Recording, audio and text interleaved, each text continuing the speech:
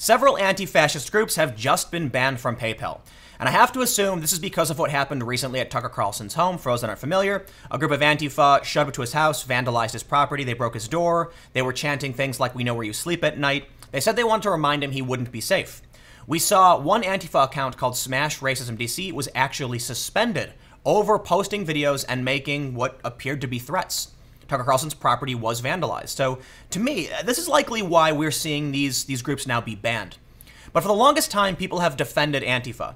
Even when you see videos of them clubbing protesters and attacking the innocent, people say, well, listen, Antifa isn't a specific group, it's just random individuals who do these things. But the truth is, there are specific branded Antifa groups. They have specific names. They have their own logos. Some of them have their own outerwear. These groups can and are being banned. Now, at the same time, the Proud Boys are also being banned from Amazon and PayPal. So it looks like we might be seeing companies decide, look, we're going to enforce this across the board, and now Antifa is being banned as well. We know the Proud Boys are getting banned. They've been getting banned for a long time.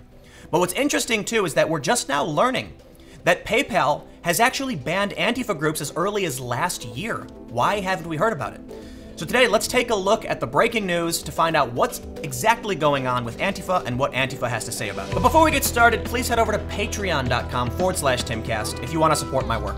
Patrons are the backbone of the content I create, so if you like these videos and you want to see more, then please go to patreon.com/TimCast and become a patron today. Yesterday, we saw this tweet from Blake Montgomery of BuzzFeed News. He said, PayPal is canceling the accounts of the Proud Boys, Gavin McInnes, Atlanta Antifa, Antifa Sacramento, and the Anti-Fascist Network today, according to a source familiar with the matter. The company quietly terminated the accounts of 4 Antifa groups between December 2017 and March 2018, including the prominent Rose City group in Portland, the source said. From The Hill, they said a spokesperson for PayPal confirmed to The Hill that it also had removed the Proud Boys from its platform, as well as the group's founder, Gavin McInnes, and 3 anti-fascist groups, saying, striking the necessary balance between upholding free expression and open dialogue and protecting principles of tolerance, diversity, and respect for all people is a challenge that many companies are grappling with today, the spokesperson said in a statement. We work hard to achieve the right balance and to ensure that our decisions are values-driven and not political. We carefully review accounts and take actions as appropriate. We do not allow PayPal services to be used to promote hate, violence, or other forms of intolerance that is discriminatory. Amazon did not immediately respond when asked for comment. And that is in reference to this story. Amazon removed merchandise from its site touting the far-right group Proud Boys. Earlier this year, Amazon pulled items promoting Nazism and other racist ideologies from its marketplace after facing scrutiny from Congress. They say, on Thursday, 2 days after BuzzFeed News contacted Amazon, the online retailer removed several t-shirts with slogans and logos promoting the Proud Boys, a far-right men's group that has gained notoriety for its frequent involvement in violent demonstrations around the U.S., including the Unite the Right rally in Charlottesville, Virginia last year. When we hear that prominent Antifa groups like Rose City Antifa, which is a specific branded cell with their own logo, was banned sometime between December and March of this year, I have to wonder why we don't hear about this. And I think the reality is people don't ask. How many journalists are contacting PayPal and saying, did you or will you ban these groups? Probably not that many. When it comes to the Proud Boys, they are a specific group of people. Gavin McInnes is high profile, and thus many news organizations are likely going to ask, are you going to ban this group? What we can see from this BuzzFeed story is that Amazon only removed Proud Boys merchandise after BuzzFeed contacted them. The official understanding is that because BuzzFeed made them aware of this, they then took action, which is why we likely hear more about Proud Boys being banned and not Antifa. And that was the argument. The argument was that Antifa isn't a specific group of people, they're just a loose affiliation. But no, Rose City Antifa, very specific group of people. And I had to wonder why we weren't hearing anything about them being banned, especially when you realize that Antifa in Portland actually clubbed a Bernie Sanders voter over the head. Oregon Live actually reported this in August, saying he brought an American flag to protest fascism in Portland, then Antifa attacked him. Portland Antifa attack fellow counter-protester carrying American flag. This guy said he voted for Bernie Sanders in the primary and then voted for Hillary Clinton, but they attacked him for having an American flag. In response to being banned, Atlanta Antifa published this statement where they said, on Saturday, November 9th, this is incorrect, they meant Friday, Atlanta anti-fascists learned that our PayPal account, as well as the accounts of other anti-fascist groups, were being banned. The news arrived via Twitter messages from a journalist, and we only later received an email from PayPal. Accounts for the Proud Boys, a violent far-right organization, were banned by PayPal at the same time. What's interesting here as well is that they say they were notified they were being banned by a journalist via message before they actually received the email from PayPal. What this says to me is that many of these organizations only take action when confronted by journalists. I would have to speculate that the reason journalists were reaching out to these companies is because of what happened at Tucker Carlson's home. We can see from the Daily Dot that Twitter suspended Smash Racism DC after the Tucker Carlson protest. And there is a huge difference between what was going on with the on-the-ground street battles and what Antifa did at the home of Tucker Carlson. Look, they doxed people. That means they published private details of people who are not engaging in these on-the-ground scuffles. It's hard to know how to rule things. It's hard to know what's going on, admittedly. I understand what's happening. When we saw that scuffle in New York between the Proud Boys and Antifa, NYPD said Antifa started it. Proud Boys took it a little too far. But the average person doesn't pay attention to that. You have to recognize that people at PayPal and Amazon are probably doing a lot of other things and not really paying attention to what's going on in the news. So it's hard to understand what's happening.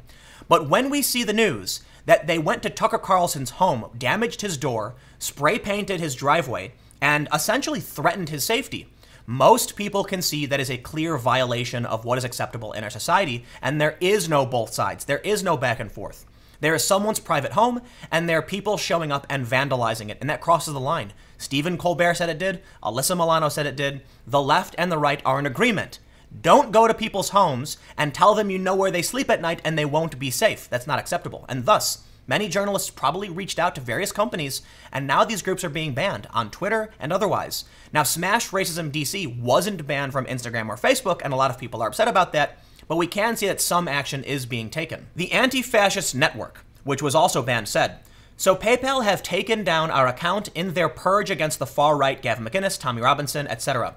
Completely outrageous that people taking a principled stand against racism are lumped in together with the fascists. Tell them they got it wrong." And back to the statement issued by Antifa Atlanta, they said, "Our group completely rejects both sides' stance taken by PayPal. The Proud Boys engage in group beatdowns of those they perceive as leftists or other enemies. In collaboration with open white nationalists, they target marginalized communities. Anti-fascists monitor and oppose the far right. All our efforts are community self-defense." They say it's community self-defense. However, CBS News ran this story following the brawl in New York. They say the altercation between the Proud Boys members and anti-fascist protesters, or Antifa, broke out about a block away when 6 people dressed in black and wearing masks confronted Proud Boys members. NYPD's Chief of Detectives Dermont Shea said, October 15th, one of those dressed in black threw a bottle at the Proud Boys group, and a fight ensued for about 38 seconds until uniformed officers intervened. Notice they say that Antifa confronted the Proud Boys, and then Antifa threw a bottle at the Proud Boys. You can't show up to a speaking event where people are engaging in lawful activity, confront some people leaving, throwing things at them, and then claim you're acting in self-defense. Not just that, but a few blocks away, a man leaving the event was actually beaten and robbed by Antifa.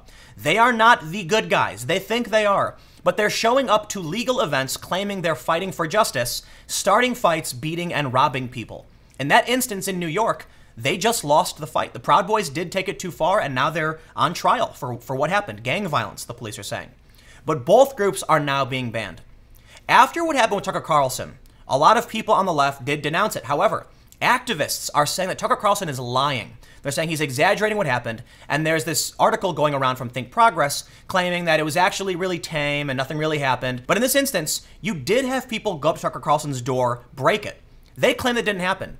But in the video they published, we can see someone running down from his porch. In the beginning of the video, you can see there is someone on his porch. Now, they claim they just knocked on the door. Tucker Carlson says they threw themselves against it and broke it. The truth is probably closer to the middle. But the only thing that really matters here is that by targeting a high-profile individual like Tucker Carlson, there is no more defense. There is no more Antifa is just targeting, fascists and Nazis. Tucker Carlson is a Fox News personality. He is not the most extreme personality. He had a very calm and reasonable debate with Cenk Uygur of the Young Turks, and people enjoyed it. Tucker Carlson agreed with many things that Cenk said, and they had a decent conversation. To act like somehow Tucker Carlson is the worst of the worst is ridiculous. When they show up to events where people don't understand the groups, like who really knows that much about the Proud Boys, it's easy to demonize the Proud Boys, and often the media isn't going to accurately explain what's going on because they're not followers of the Proud Boys. They don't know what they do. They don't know what they believe. And many times they just report what they see in other articles. Thus, Amazon, PayPal, and other groups are going to say the Proud Boys got to go. And don't get me wrong, the Proud Boys aren't entirely innocent. I'm not saying that's the case. Gavin McInnes has said a lot of things that probably are why he's getting banned from these various platforms. But when you have these nuanced situations with groups most people don't understand, Antifa can get away by saying they're just protesters protesting a specific group. But when these people literally show up to someone's house and damage the property, there's no more defense. And now we're actually seeing these groups get banned as well. Will it continue? I don't know, because as I mentioned earlier, Smash Racism DC wasn't banned from Instagram or Facebook, just Twitter, because they were posting threats, and they've posted threats like this before. But I believe that when we can see what happened with Tucker Carlson, Hannity, and Coulter, etc., it's likely there will be more action taken against these groups that are engaging in this kind of tactic and this kind of rhetoric. But let me know what you think in the comments below. We'll keep the conversation going. What do you think this is? Do you think this is finally companies realizing that there is extremism on the far left? Or is this just an attempt to save face after what happened to Tucker Carlson? Comment below, let me know what you think. We'll keep the conversation going. You can follow me on Twitter at Timcast. Stay tuned, new videos every day at 4 p.m. And I've got more videos coming up on my second channel, youtube.com/TimcastNews at 6 p.m. Again, thanks for hanging out, and I'll see you all next time.